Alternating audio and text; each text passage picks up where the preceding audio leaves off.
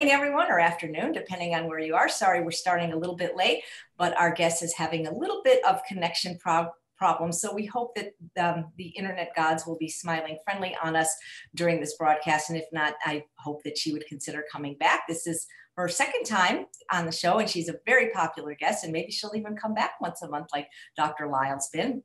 She's been described as a kinder, gentler, prettier version of Dr. Lisle. And we're going to be doing a Q&A today. Some of you have already sent in questions, which is really the best way to get your questions asked when we send out the email every night who the guest is, because then I have it on a piece of paper versus trying to see a ticker tape feed that goes really quickly. If you watched on Sunday, Dr. Lisle did a wonderful explanation on anxiety, because so many people asked, this being May Mental Health Awareness Month, the heightened anxiety due to COVID-19. And he pulled the camera back and did a wide angle view of what anxiety is, what causes it. And a lot of people were reassured and calmed down, especially when he gave some of the statistics, like we're more likely to die in a car accident than from this virus. But there were a lot of questions left unanswered, specifically, what do you do about your anxiety right now? And a lot of people have maybe lost their jobs or lost incomes, and they're anxious about that. Other people can't graduate high school, so they're anxious about that, or go to school. People have not been able to go to funerals or visit loved ones in nursing homes. I have a friend that actually had a wedding plan for a year and had to get married in a parking lot. So Dr. Howk, welcome. And what do we do about it? Well, it is great to be here. And I caught Dr. Lisle's broadcast. So I know that hopefully most people who are watching now were there for that and got kind of the evolutionary perspective on what anxiety is and where it comes from. The very back of the envelope thumbnail sketch of that. I won't go on for an hour about it like he did, and you can go back and watch what he said. But essentially it's a signal. All emotions are signals from the nervous system about your relative relationship to survival and or reproduction in the moment, because you're an animal just like any other animal that is designed by nature to survive and reproduce your genes. That's your entire purpose in life. It's not the same thing as the meaning of life. Like we can have a philosophical discussion about the meaning of life versus the purpose of life. But the purpose of life for humans, just like for turtles and for dogs and for earthworms and any other creature, is to get your genes into the next generation. And emotions are our main signaling device. They're the main guide that we have to know if we're doing the right thing to survive and or reproduce or not. So if we feel, all things equal, if we feel really happy and we feel really good about things, that means we're doing things and we're getting feedback from our environment that is good for either our survival odds, our reproduction odds, or both. If it's good for both of those things, we're going to feel really good. We're going to feel really excited, really happy. If we feel anxious, if we feel depressed, if we feel sad, if we feel upset, that's a signal that something is happening in our little world that is taking us away from those goals of surviving and or reproducing. So if you think back to your emotional history, you can see this pattern is really clear. If you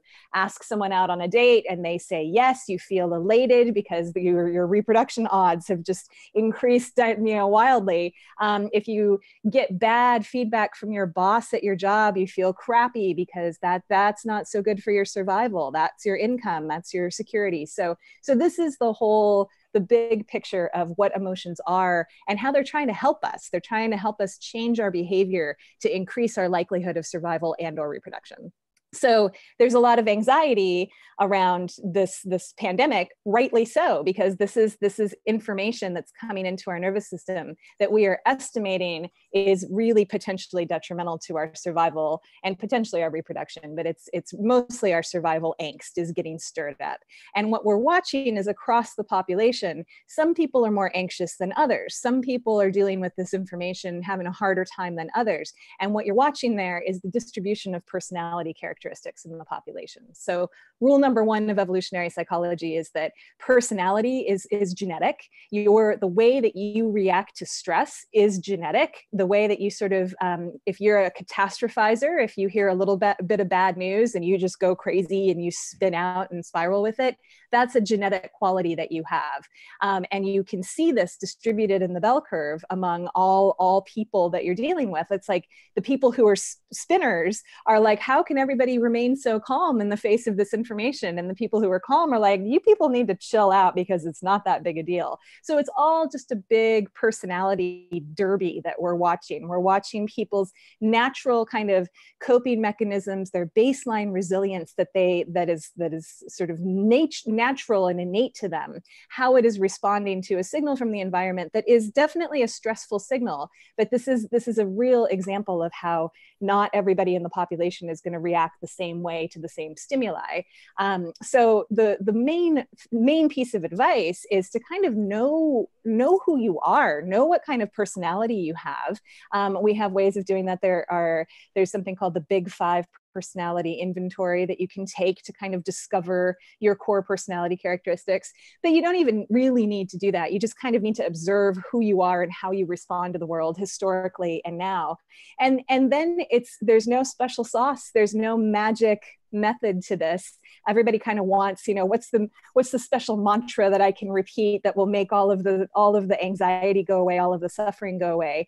But what I tell people is that sort of the Buddhists have had this correct for millennia. It's not, you can't make yourself less comfortable or more comfortable with anxiety and uncertainty. You can just sort of like learn to accept that you are in a state of great uncertainty and that you make friends with it. You make friends with your emotions. You develop a little bit of discernment and mindfulness, for a better word, watching, for lack of a better word, to watch yourself, to watch like, how am I as an animal responding to the stimuli that I'm facing? And am I exaggerating my response because I have a personality that is prone to do so? And just to get curious about that and to develop, sort of a witness position to your own emotional landscape.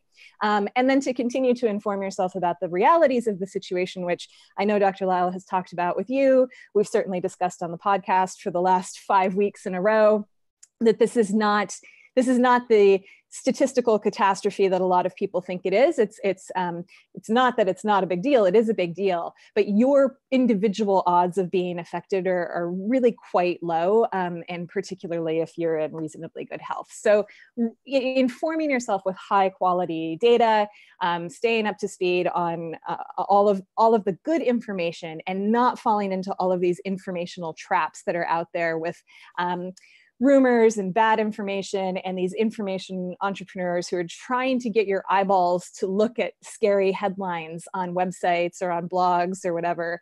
I was raised by a pair of newspaper journalists, radio journalists, and they always said, if it bleeds, it leads. That was the guiding light of journalism. And that's what you're watching. You're watching like really scary stories, outliers being promoted and overrepresented in the public sphere to get your attention, to get eyeballs on the page, on the website, to get you to watch ads or whatever. So people just need to be very mindful of what kind of information they're consuming, and then be mindful of how their reaction to it might be informed in some part by personality distortion.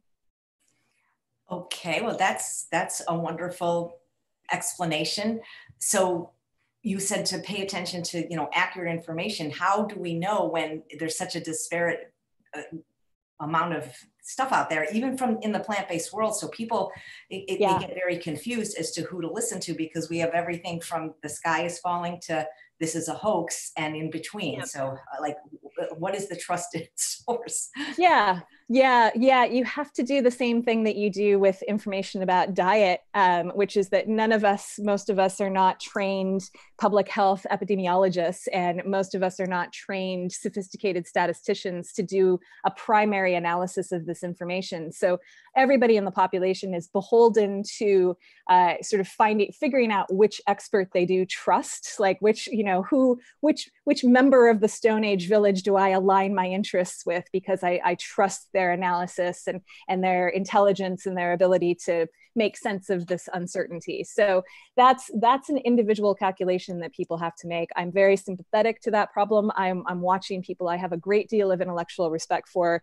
go, in my opinion, pretty far off the rails as far as their analysis goes of the situation. And I would say also that, you gotta put analytical hat on for this sort of thing and watch this process through the lens of lines have been drawn, like partisan lines have been drawn.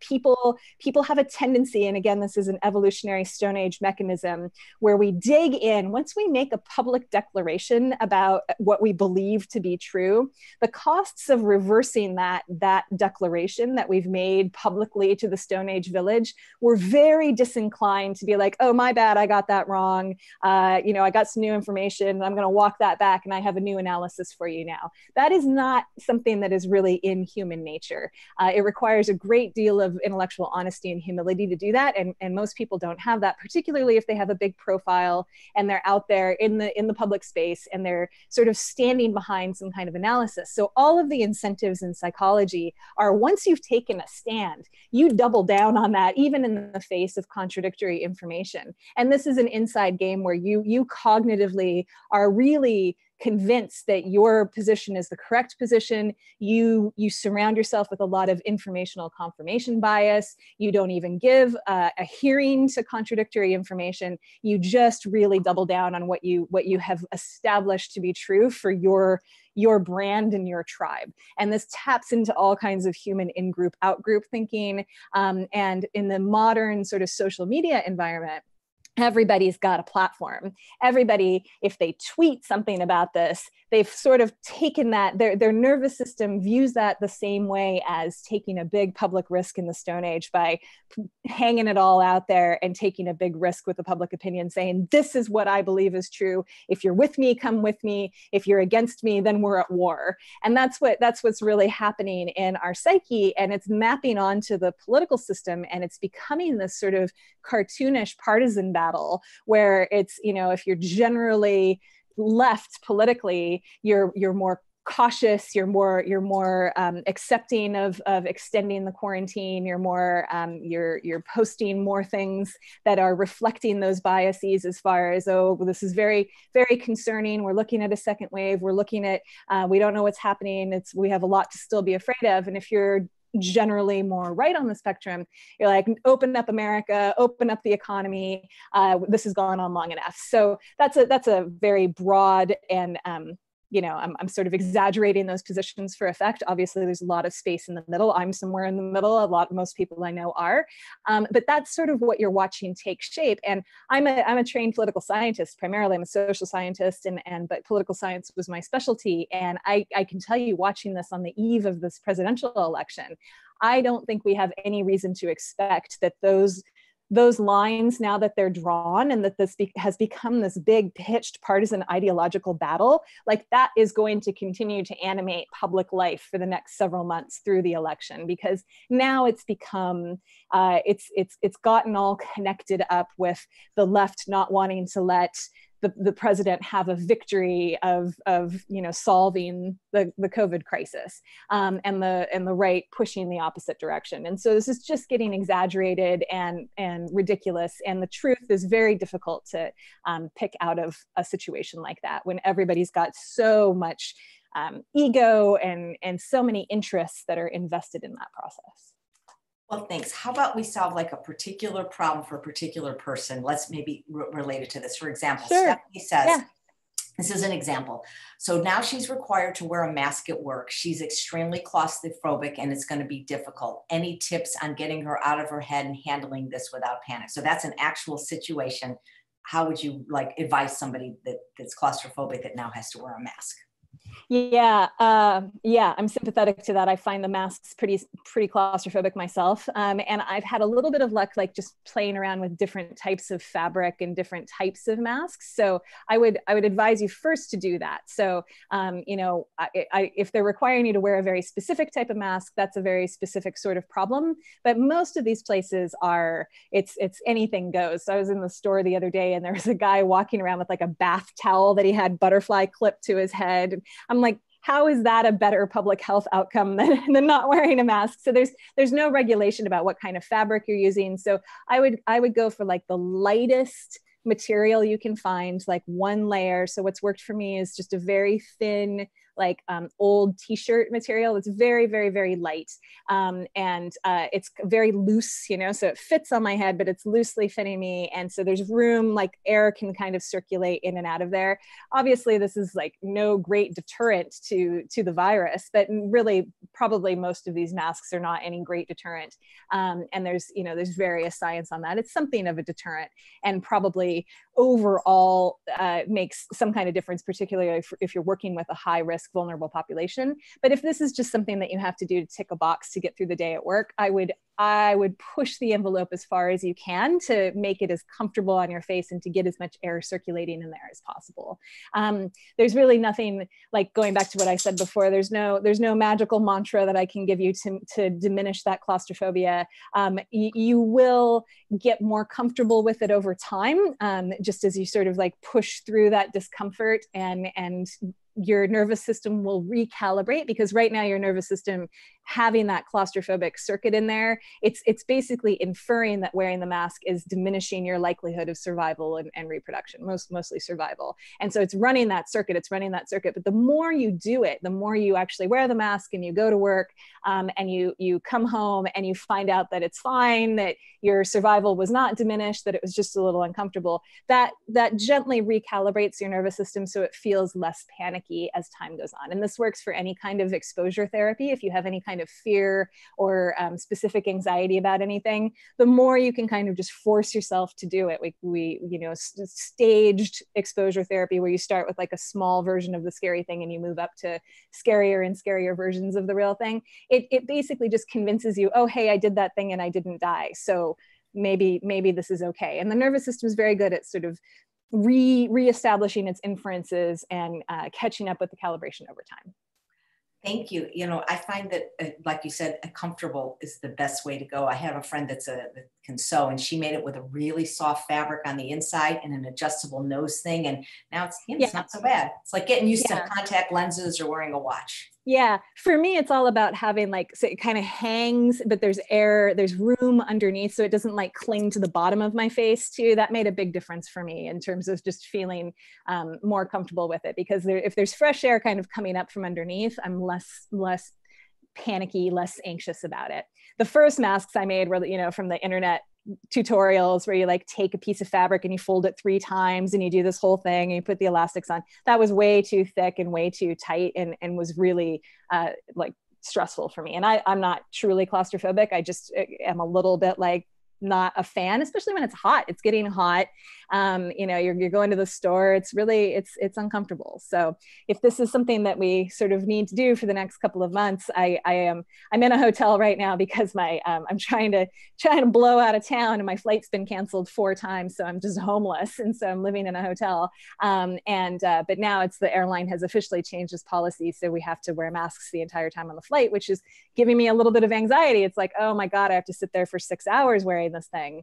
And so that's not ideal, but on the other hand, it's 6 hours. Your workday is 8 hours. It's something you can take breaks. You can take it off in the bathroom. You know, you can take a big, deep breath of air. It's just something that we have to get through and until and unless some sanity is restored to the kingdom.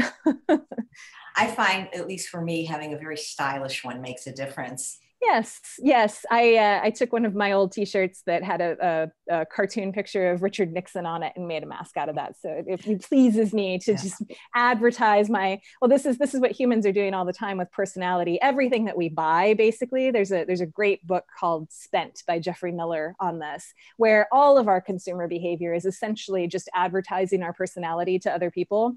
We're always in the business of, look how conscientious I am, look how extroverted I am, look how open to experience or emotionally stable I am. That's what everything is. If you drive a Jeep instead of a Toyota, you're basically telling the world, I'm very adventurous, I'm open to experience, you should hang out with me because that's the kind of personality I have. So this filters through to our clothes, to our cars, to our houses, and now to the kinds of masks that we choose to wear in public that are also advertising key personality characteristics. It's how we select our coalition and find our people. That's very interesting. Dr. McDougall's birthday's this month, and I got him potato masks. Not maybe, hopefully. Excellent. Oh, he's a Taurus. That makes sense. Yep. Seems like a Taurus. So is his wife.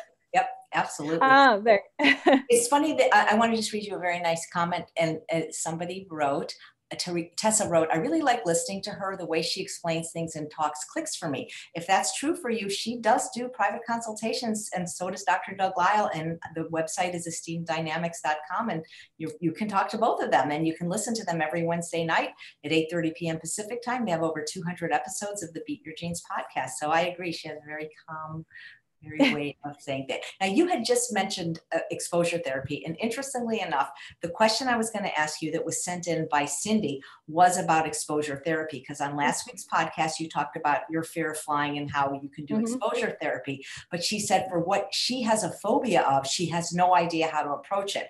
And so I'm going to paraphrase because it's long, but basically she's almost 60. And when she was a teenager, she went into the hospital for what was going to be just to remove a cyst, a same day go home operation. She was allergic to the anesthetic. She was resuscitated by respiratory therapists, almost put on a ventilator, and in the hospital for 3 months instead of 3 hours. And so now her fear is medical procedures, general anesthesia. She can't even get her teeth cleaned. How do you, I mean, you can't just take a little anesthesia here and there to do exposure, you know? Yeah, that's a tricky one. And it's similar to so when I talked in the podcast about my fear of flying, it's sort of, I'm in a similar position because you also can't just you can't fly a little bit, you gotta either commit to it or not. You're going on a trip where you're not.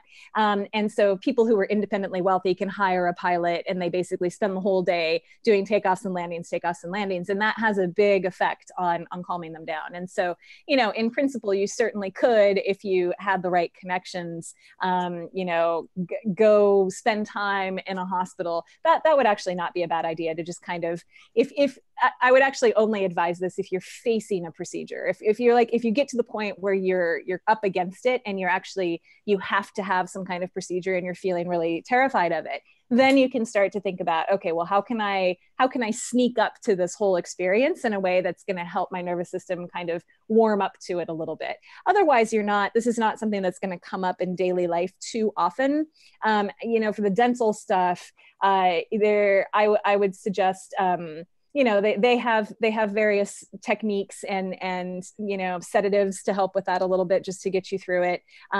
You could do something like a beta blocker. That's something that I use to fly. So I'm almost 7 years sober, so I can't do any kind of Xanax or anything, but I do take a beta blocker before I fly, because it basically suppresses the adrenaline in your system. So you don't have the physiological response. So you still feel anxious, but you're not sweating, your heart's not racing. And that kind of helps teach you as well.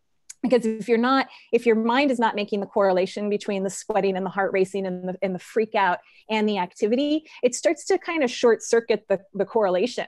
And so your nervous system is sort of like, well, hold on, maybe we're not afraid of this thing because we're not experiencing all of the physiological cues. So that's helped me a lot with flying. And that's a non-addictive, you'd have to talk to your doctor to see if you have any reason that you wouldn't want to take it. Certainly it's not ideal for everybody, but it's a very kind of subtle thing that can be useful in that kind of case if you don't want to do any kind of harder drug, which I would not advise doing. But mostly this is just something that's not going to come up that often in your life. It's most people are not going in for procedures that require anesthesia on a regular basis. So I would not stress yourself out too much about it until you're really in a position where you do have to confront something and you do have to do it. And at that point, we can really look at just go sit in the hospital waiting room.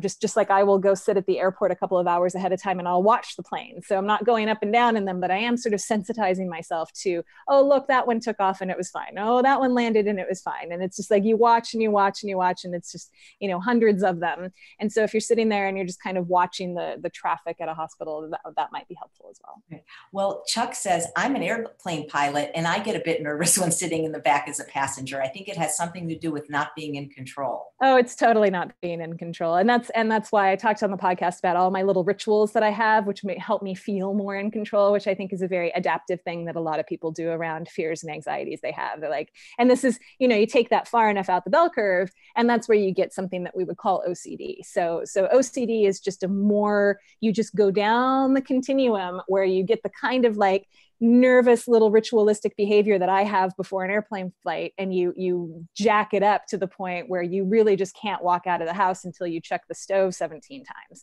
So it's all the same circuits. It's the same brain that's running the same inferences and the same pattern of behavior. But again, this is where personality and sort of just who you are as a human comes into the environment and intersects to give you a particular outcome. Where if I were more unstable on the stability spectrum, which is one of the big 5 personality characteristics. I happen to be extremely stable. Thank goodness. It really helps me deal with this kind of stuff. But if I was very unstable, I would have a much harder time. That would make me more of a perseverator, I'd be more anxious. It would be a hard, might actually get in the way of making these plans for myself. So as it is, I don't like it, but I do it. And I just push through it. And I know that it's going to be shitty and uncomfortable, but I just I have enough kind of just suck it up circuits in my nervous system from that stability that I just get through it. And every time I do it, like when I'm flying regularly, there was a time when I first started grad school where I was dating somebody back in Seattle. So I was going back and forth from Boston to Seattle every week practically. And it did, I sort of started to recognize the actual planes. I'm like, oh, this is the same plane I took last Tuesday, the same flight attendants. It began to get in enough of a routine that I was much more relaxed about it. So that was the closest that I've come to having true exposure therapy. And the longer I go without flying, the more I build it up in my mind and the more anxious I get. So this is going to work the same way, where your nervous system's always just trying to make an estimate. It's taking information and it's trying to estimate, what are my chances of survival and reproduction? And the longer it goes without true information and just relies on your own brain cooking things up, the more distorted that inference gets and the more prone to error it gets. So the best thing always for you to make good inferences and to engage in productive behavior around that inference is to make sure that you've got real undistorted information about the situation and that you're not just feeding in your fears or your hopes or my dog is making some noise over there. We're living dangerously in the hotel room because there's nothing to do with the dogs. So they're just kind of hanging out and they're being good so far, but there could be barking. It could get very exciting. Terrific. There's 2 questions on beta blockers, so I'll ask them both together. Mm-hmm. Kathy says, is it by prescription and what is the name? And Caroline says, do they make you sleepy? Could you take it before a job interview? I've never heard of beta blocker. I mean, it's not that I've never heard of them. I've never heard of them used like this. Yeah, they are. It's by prescription, but it's fairly straightforward. They're used by a lot of people, and I sort of first heard about them by people using them on stage, people who had sort of stage fright, because it's if people do have like a big presentation or something, it just kind of takes that adrenaline anxiety edge off, particularly if people get physiological, if they get really shaky or their voice gets really shaky and they have to do a performance. It's something that's recommended too. It's obviously, this is all off uses for it, but it's pretty side effect free for most people. It can mess with your blood pressure. So if you've got very low blood pressure naturally, it's probably not the best for you because it's going to lower your blood pressure even more. I'm not a medical doctor, so I'm in no position to give specific advice to people about this, but if you talk to your doctor about it, they're going to be able to tell you what the appropriate dosage would be and if it's something that makes sense for you. It does make you a little sleepy. That's the main sort of effect that I get. My main challenge with using it on a flight is that essentially caffeine will cancel it out. So I have to make sure that I don't have a cup of coffee if I'm going to take a flight, because it's fighting the adrenaline from the caffeine to try to suppress the adrenaline with the beta blocker, and then there's no point to the whole thing. So part of the sleepiness is also slight caffeine withdrawal. So I'm not sure if everyone would have that effect or just caffeine addicts like I do. But it does. It gives you. It's not a big effect. It just kind of blunts it just very, very slightly. And it's sort of startling to watch yourself kind of like, well, I do feel like I'm anxious about this situation, but I'm not escalated physically about it. And that's just more information for your nervous system. Yeah. See, I'm a very anxious person, but part of my anxiety is I'm afraid to take drugs. So I would actually be afraid to take that. Oh yeah. Well, that's, I basically am completely anti-medication almost always. I'm certainly anti anything that would be any kind of opiate or any sort of like anything that has any addictive qualities. So for me, this is just, it's 3 times a year. I mean, it sounds great. Like, I mean, it sounds Yeah. like a great option because I have a Yeah. big fear of anything like medical or whatever. And Yeah. I never heard of it. So thank you. Adam, who is watching live from England, says, are anxiety and excitement similar emotions? They can be. So it's all about, again, it goes back to your inference about your survival and reproduction. So anxiety is almost sort of, you can definitely feel anxious in an excited sort of way. If your likelihood of success at any particular goal that you have is starting to get up like if you can imagine that there's sort of a scale of likelihood of success of meeting some sort of goal. Like let's say you're asking your big crush to the prom, So you can imagine that there's this scale of emotion that accompanies that with your perceived probability of success of them saying yes. So if your perceived probability of them saying yes is 100%, you're going to be happy about it. Although if it's truly 100, you're not that excited. You're kind of bored. It's probably your high school girlfriend and there's no anxiety in the system at all. It's like, yeah, okay, well, I'm going to ask her out and she's certainly going to say yes. So that's cool. If your perceived probability of success of asking them out and having them say yes is 0, you're going to be super depressed because it's like, well, what's the point? I don't even want to ask them. It's just this whole situation is very depressing. But the sweet spot between 0 and 100 is where you start to get feelings like anxiety, sort of stressful feelings. So the closer you're moving up the scale where you're actually starting to get to a point where you're looking at potential success, that starts to generate some anxiety in the system because it's basically bringing all of your faculties online. It's saying, hey, pay very close attention because we've got some survival and reproduction stakes here, and we need to make sure that we do the right thing to secure this goal that we're going for. If your odds are 100 or 0, you don't get that same kind of agitation happening in your nervous system. So that's like excited anxiety. And then of course, if you're having anxiety about a bad outcome, it's a similar process. It's like your estimate that the bad thing is going to happen is somewhere between 0 and 100. It's not 100 because then you would just be sort of fatalistic and like, well, it's the asteroid is going to hit us in 5 minutes. So what are you going to do? Like, goodbye world.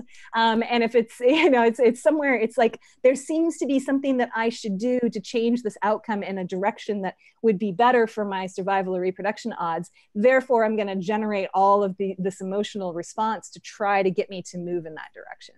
So anxiety is trying to help you. But again, if you have a personality type that is more prone to sort of overestimating the worst case scenario, which means that you're probably either a very conscientious person or a very emotionally unstable person or both, you are going to hit that anxiety threshold before somebody else will, given the same situation. So it's just, this is where we want to know who we are and how we deal with things.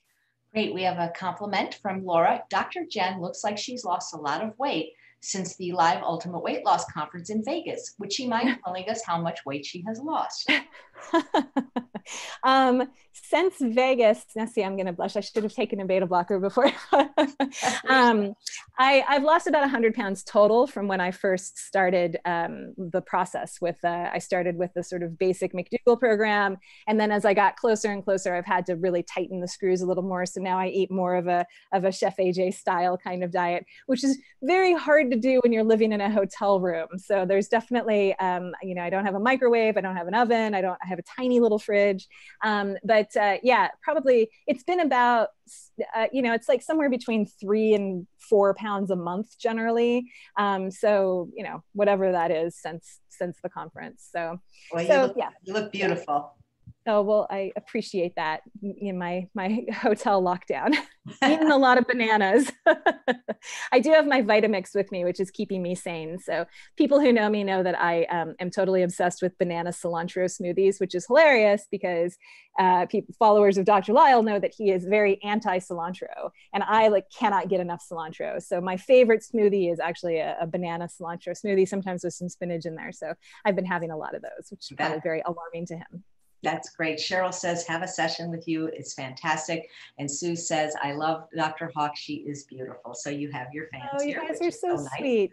Thank you. Have you noticed either people you know or people you talk to, there's a certain segment of people. And again, when I say this, I'm not saying that I'm happy that there's a pandemic, that people are dying, losing their jobs. But I'm a very anxious person, and I have never been happier or calmer, not with the pandemic part, but with the sheltering at home. And then I Sure. feel guilty that I like it. But the more I talk to people, they're like, because people think I'm an extrovert because of my job, but I'm really not.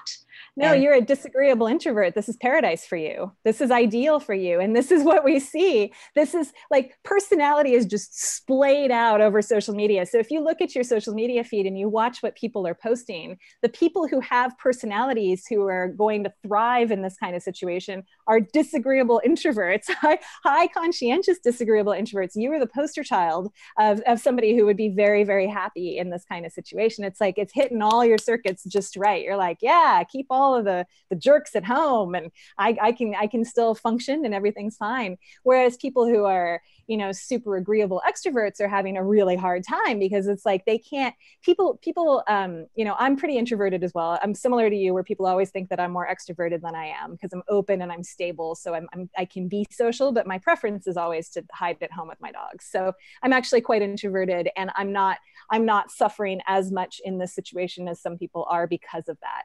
And I'm quite stable and conscientious as well. So it's like it's a pretty good mix of personality characteristics. But people forget that extroverts suffer just as much from lack of social contact as introverts suffer when you throw them into some social situation that they don't want to go to. So all of the anxiety that an introvert feels if you drop them into some party where it's like, just go socialize. Imagine that feeling. That is what an extrovert feels, like a true extrovert feels, when they can't connect with other humans and they're stuck at home and they don't know when they're going to be able to leave. It's actually very difficult for them. So you get disagreeable extroverts. That's who's storming the State House in Michigan and everywhere else. They are like, hey, enough's enough. This is really uncomfortable for my personality, and I don't see this changing anytime soon. And so my cost benefit analysis is starting to change on taking action around this. And I'm going to go out there and even put myself at risk or put other people at risk to try to secure a different outcome. And of course, it goes back to what I was saying before with people sort of drawing lines in the sand and affiliating themselves with a certain ideological tribe. And that's all part of it as well. But essentially, your comfort level with the current situation and your feelings about it and what you think everybody should do as a result is just a litmus test. It's a projection of your own personality bias. So that's the first place to start. I actually wrote an essay about this in my first newsletter that I sent out about this, called Of Personalities in Pandemics. So people can find that on my website, where it's really, you're just watching, you're watching how conscientious people are, you're watching how open to experience they are, how agreeable they are, how introverted they are. That's really, and how stable you are. You're getting just the whole spectrum of personality getting amplified and exaggerated by this situation. Wow, I have to, so that's on your website, jenhawk.com. Yeah, I've got in my little articles section, I have a backlog of my newsletters there. So. I have to read that. That sounds amazing. Yeah. I mean, you are explaining the people's responses to the pandemic in terms of personality. That could be like a whole book. That's incredible. Yeah, well, we talk a lot about that in the book that we're writing, not the pandemic specifically, but how important personality is for how you see the world and how you are just essentially filtering life through the lens of your personality. There's a wonderful quote from Anais Nin that's been around forever, which is, a lot of people have probably heard this, but not really thought about it in these terms, which is, we do not see things as they are, we see them as we are. And that is really the central tenet of the way that we approach evolutionary psychology through behavioral genetics, which is, you see the world as you are. You've got what we call egocentric bias, which is informing your inferences, your cost-benefit analyses about what is the best thing to do, how the world should be. That you are a snowflake. You've got your little personality distribution, and you exist on points of the bell curve that other people don't, even people that you may be very close to, and certainly people that you don't know very well. You've got the full continuum out there walking around, and they have every right to their opinion of what the world should look like as you do. And it's probably very different from yours. So you're just lost trying to understand human behavior until you understand personality. And do you think reading that book Blueprint would help us understand personality a little bit? Yeah, Blueprint's a wonderful book. It's by a psychologist and behavioral geneticist called Robert Plomin, and it's a little lofty. It's a little academic and a little lofty, and it's a little tough, little rough sledding to read for some people. You can find speeches that he's made at various places, talks that he's given at Google and elsewhere on YouTube.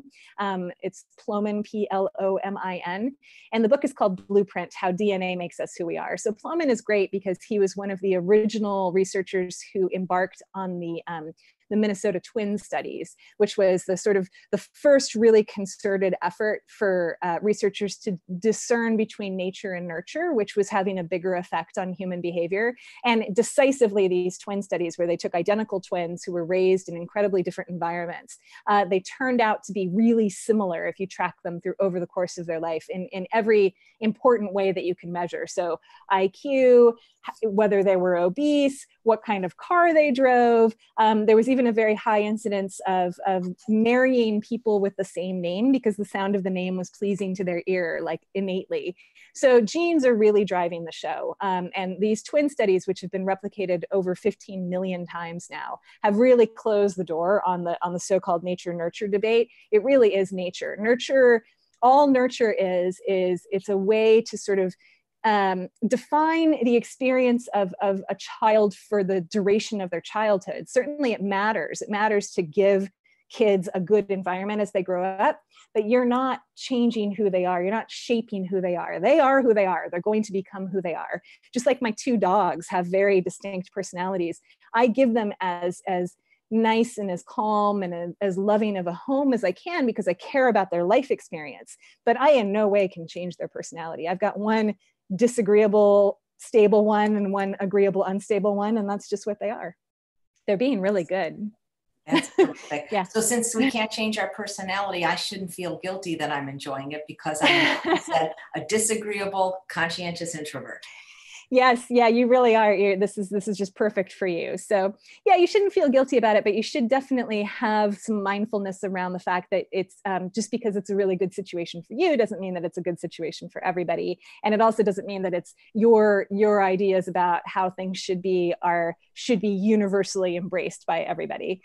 So this is one of the ways in which evolutionary psychology sort of takes you in a more politically libertarian direction. Just as you sort of recognize behavioral genetics, it's like, oh gosh, everybody really is coming at life from very different perspectives. And so it would be really kind of unfair of me to impose my estimate of what's best for them because they just have a very different view of reality. So it sort of gives you this latitude to just let people be who they are and have the life experience that is optimal for them.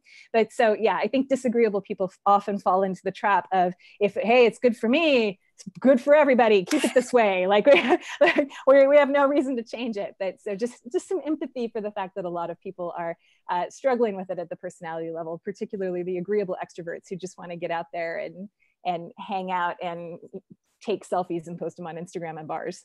That is so funny. God, you're really explaining things so well. Jean says, Chef AJ, I thought you were an extrovert. No, I'm a forced extrovert because, I was very shy as a kid. And it wasn't until I had all this acting, I was just, that's who I would have been if I wasn't forced into this. I'm very happy.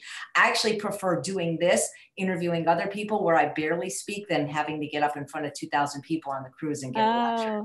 So interesting. I found my niche. Yeah. So the airplane pilot Chuck said, this is some good, and thank you, Chuck, for being here. And this is some great information, Chuck, that I wish I had before I had panic attacks on airplanes, because I do not like to fly.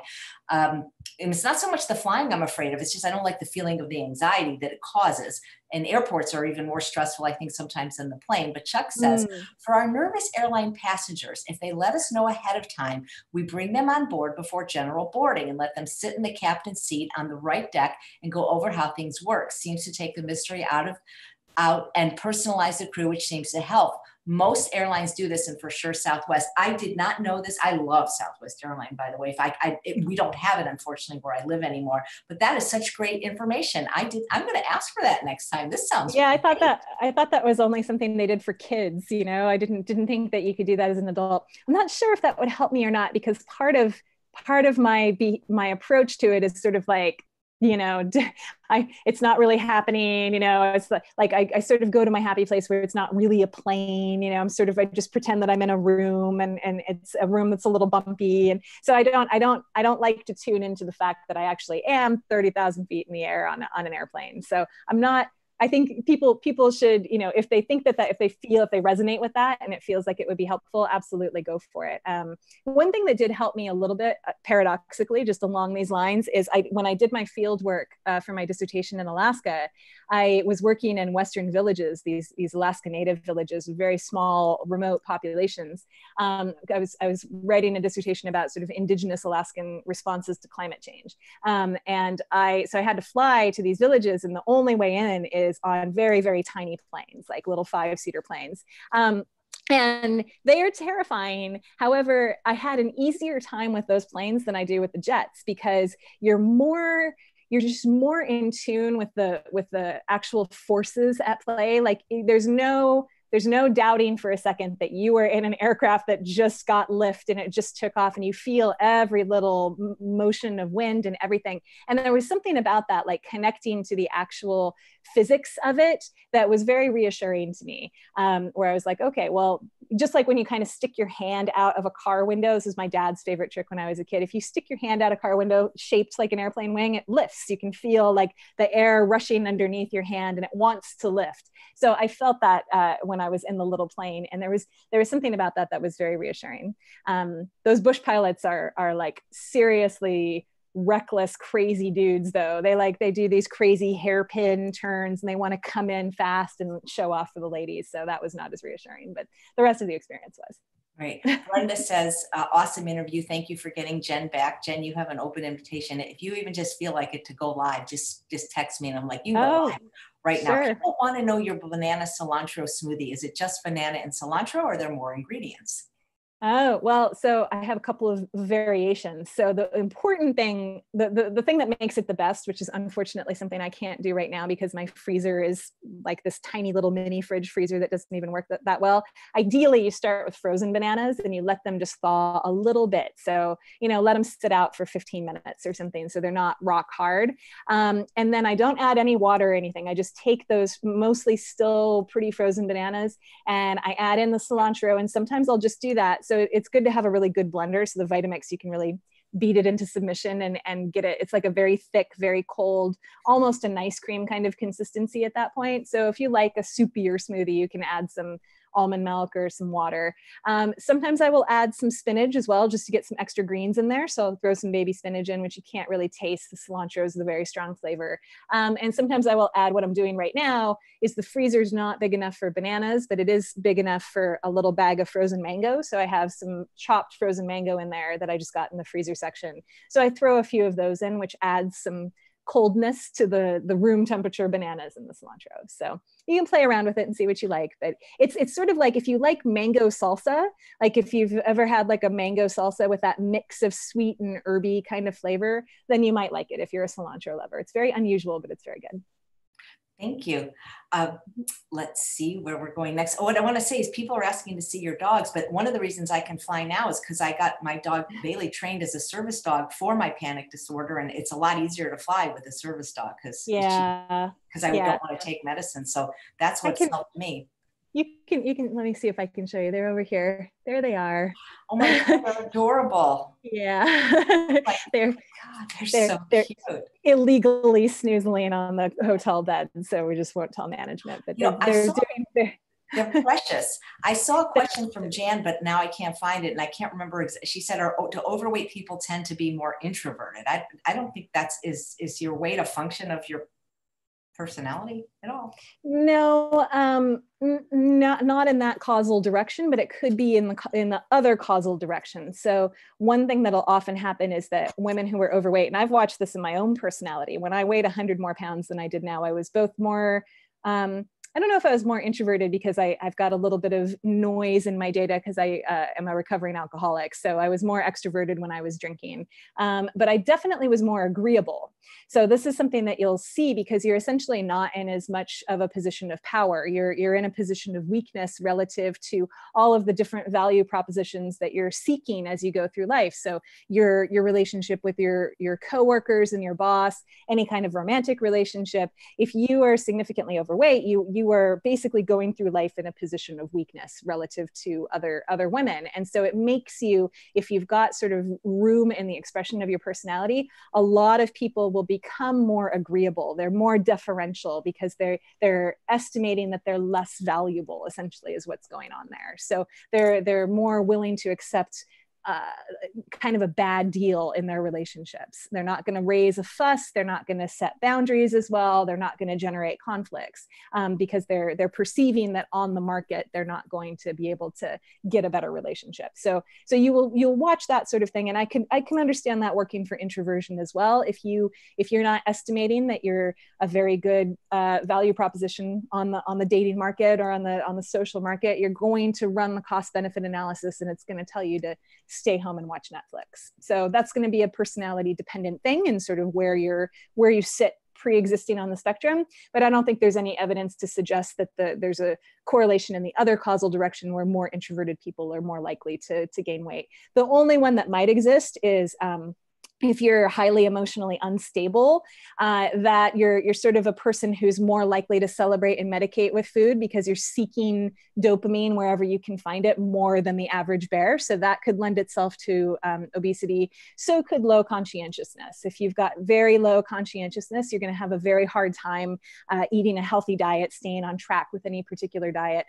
So those two traits are going to make it more challenging for you. But even you could be super unstable, low conscientious flake, incredibly extroverted and open to experience, and super agreeable and unable to say no. All of those things are liabilities as far as dealing with the pleasure trap, but it's still not a problem for obesity if you're not eating pleasure trap food. You're still not overweight in the Stone Age because there's no super normal food that you can get your snout into. So if you're living in the modern environment, it becomes a problem to have those personality characteristics because it makes it more likely that you're going to get into super normal food and run into trouble. But if that food was not available, you would still have those personality characteristics, and they did in the Stone Age, but they would just be celebrated medicating with berries and tubers and whatever sort of Stone Age food was around, and it would be fine. So it's still, the problem is always the pleasure trap. The problem is always super normal food. If you were overweight, it is because you were eating too much food that is not compatible with the species. So at some level, you need to dial down the processed nature of your food. Great. Stephanie says, Dr. Jen, thank you for being honest about your anxiety and struggles and weight struggles and the fact that you have handled them with strength. It's inspiring. And Sylvan said something in response. That was a good comment. Sorry, it goes very fast. Sylvan says, yes, I feel more valuable, strong, and less agreeable since losing weight. So basically, I was always a disagreeable bitch, but when I was 60 pounds heavier, I didn't feel like I could manifest it. Yes. Yeah. I've been watching myself get more disagreeable. I'm not a disagreeable person. I'm quite an agreeable person, but I'm not a doormat. I'm an area rug. So I hit my disagreeable boundaries a little earlier than I did when I had a lot more weight on me. I'm much more likely to sort of be like, no, too far. You've chiseled my goodwill enough, and that is it. And I am out of this whole dynamic. So whereas 100 pounds ago, 50 pounds ago, I was much less likely to do that. And I put up with a lot of really crappy relationships as a result. So this is actually people who believe that they're codependent. If you've been told by your therapist that you're a codependent, which I was told for 20 years, because I grew up in a family of alcoholics and addicts, and I had trouble setting boundaries, and I kept falling in love with other alcoholics. All that means is that you're an agreeable, conscientious person, and that you're trying to clean up other people's messes, and that you're probably in some kind of position of weakness relative to your own self-perception of your market value. So that would be the first place to start, is get yourself in a position of power at every level that you can. Great. I love, you're an area rug. I'm a Persian rug. You're a Persian rug. How stylish. Classic for the Aries in the house. I'm so kidding. So in the last few minutes, I listen to your podcast religiously. I usually listen to it the first time, just kind of let it wash. And then the second time, I actually kind of take notes on it, especially if it's a subject I'm interested in. And you said some really brilliant, I mean, you always say brilliant things, but this last one you said, and of course, when I agree with you, it's even more brilliant, but you talked a little bit about the environment, but you had a saying that I never heard you say it this way before, and I'm going to read it, but you talked about how the environment is not just the best defense against the pleasure trap. It's the only defense, that people believe their willpower is causing their success, and it isn't. And then I love how you said they'll look for a dopamine drip on the lowest branch they can find. I never heard it said that way, but I loved it. Yeah.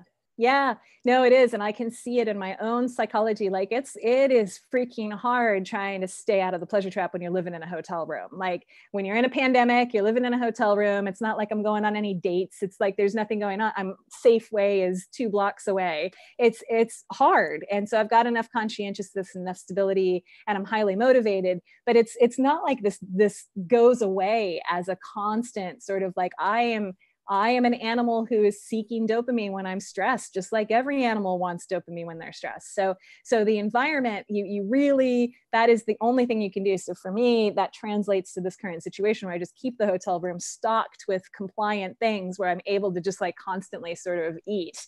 Because you basically think of yourself as an animal who you're running a script in your head that's always, what sex food. What's the next best use of my limited time and energy to ensure survival and or reproduction? The answer to that is almost always going to be either something that is directly engaging with sex or food, or it gets you in a position where those things are going to be more closer to you and easier to get. So if you're not actually going, to go find a partner, you're working on your display, your personality display, you're trying to find a job to make you a more attractive mate. You're doing something that's moving you in a direction of ensuring greater reproductive success. And so you're always circling around going, what's the easiest thing I could do to solve these survival and reproduction problems? So if I didn't have a hotel room full of oatmeal and bananas and things to snack on, that little relentless little ticker in my head would eventually start saying, hey, go to Safeway, get some super normal food, get something else super normal. Like this is just what it's going to be. It's always going to be there. So your only defense against it is to try to buffer yourself with things that you know that this is the behavior you're going to engage in. So way better to have another bowl of oatmeal than to go get a vegan pizza. Yeah, absolutely. A lot of people are saying they're overeating now, even on compliant food, and other people are just throwing in the towel and eating crap. But it's interesting, at least with the clients that I have, I'm a big fan of eating at home and making your own food. I've always said that restaurants are the kiss of death for anyone trying to lose weight or suffers with food addictions. And these people that fought me on it saying, oh no, the food I'm getting, it's compliant. It's not, because there's always oil, sugar, and salt in it, even when you ask for none. First time in their life, they're actually losing weight because they can't socialize. They can't go to restaurants. And they're like, oh, you were right. Makes a difference. We talked about that on the podcast, that Dylan Holmes had this great little plant rant that he did, where it's the number one thing that we hear that people have trouble staying compliant because of the social pressure. And it's like, well, we've taken the social pressure away. So it's just you're just at home with your food, but you're going to be eating, because eating is always almost always the best solution to your survival reproduction problems, particularly when you're stressed and you kind of you're like, what can I do that's a sure thing that's going to improve my odds of genetic survival? I know I could eat something. So you're going to want to just chew on things, because even healthy food gives you a little dopamine drip. So let yourself chew on healthy, compliant food. Don't worry about overeating on compliant food generally. Just allow yourself to sort of get into that. That is not what we're going to worry about. What we're worried about is the super normal food that you're going to order and have delivered to the house. Yeah. Debbie says she feels like she's always chasing dopamine. Don't go chasing dopamine. That's hilarious. That's great. That's what we're wired to do. We'll just end on a fun question. Is there anything that you're watching now, maybe on Netflix or Amazon Prime, or maybe you don't watch anything? But if you are, we'd love to know what shows you watch. So I just, I have a friend who's been watching House of Cards. So I got back into that, which, is just it's like candy for my political science soul. Very, very fun. I'm a big fan of The Crown. The Crown is awesome, particularly the first season. So if you guys haven't watched that, it's sort of the mix of the interpersonal family drama of the royal family, and then the history of it is very exciting for anybody who's sort of historically or politically minded. So those have been the main things that I'm watching. I'm definitely like a series binger. Like I get into something and I just go crazy. I have a friend who's really trying to get me into Killing Eve, and I love Sandra Oh, and I the other woman in that who has the Fleabag show. Fleabag was also great if people haven't watched Fleabag. So so that's probably next up in my queue. It's good to know that you doctors are real people. This all started when I interviewed Dr. Furman. We found out what he liked to watch, and I just love hearing what people like. What does he watch? Well, he loved Game of Thrones. Oh, Game of Thrones is just a little viscerally violent for me. I have a hard time, like, you know, watching the babies thrown out of towers and, you know, just like eaten by birds and all this crap that goes on. So it's a little rough for me to watch. So, but House of Cards, also very violent, but, you know, political and interesting. So probably very similar, actually, just a little less gruesome. I'm with you on Game of Thrones. We got through to part of the second episode and it looked like they were going to hurt a dog, and we never could watch it again. That episode, actually, that was where I stopped too. Well, ironically, the first, I don't think it's a huge spoiler to say that House of Cards in the pilot, there's also a similar, I almost didn't keep watching because there's some violence to a dog that happens. So it's like, these are difficult things. Oh, speaking of pilots with violence, Deadwood is my favorite show of all time. If people have ever watched Deadwood, it's actually probably getting time for me to just watch the whole series again. Deadwood is also pretty gruesome and violent, but freaking amazing. And the first episode has some gratuitous violence in it as well against women, but it's a great show. It's a great show with a very foul mouth. Are you reading anything special? I am reading, I'm slowly working my way through Charles Murray's new book, which is probably like right behind me, called Human Diversity. So he is the infamous author of The Bell Curve, a co-author of The Bell Curve, which came out, you know, probably going on 20 years ago now, more than 20 years ago. And this is his latest effort, which is sort of a summa of all of the research having to do with a lot having to do with sex differences, sort of the behavioral genetics behind the differences that we see in the population in terms of sex, race, and class. And so this is like a real comprehensive literature review that he has brought just decades of research to. So yeah, very little light reading. You are a smarty pants, man. That's impressive. Well, it's always so fun talking to you. Rachel says, when I understood the pleasure trap, my life changed. And nobody explains the pleasure trap better than Dr. Howk or Dr. Lisle. So please listen to their podcast. They have over 200 episodes.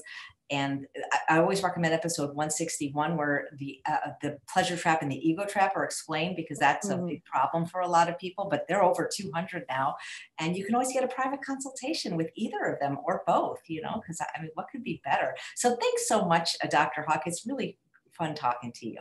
Oh, it's always a pleasure. We can chat anytime while I just languish in my hotel for the foreseeable future. And next time, you know, I have an idea. Next time you actually have a real kitchen, maybe as part of the broadcast, you can actually make your smoothie. Oh my God, I just made it yesterday. It's so good. Yeah, there will be another one happening soon. So there's really no magic to it. It's pretty basic, but I recommend for my fellow cilantro lovers, which is genetic as well. If you love cilantro, it's because you have the cilantro gene. So I am in solidarity with you. It actually just, I mean, I don't have a strong opinion on cilantro either way, but it just sounds really good. It sounds excellent. Very sweet, refreshing, sort of herbal. It's very, I go for it in the summertime in particular. That sounds great. So thank you guys for being here live, and please come back what time today?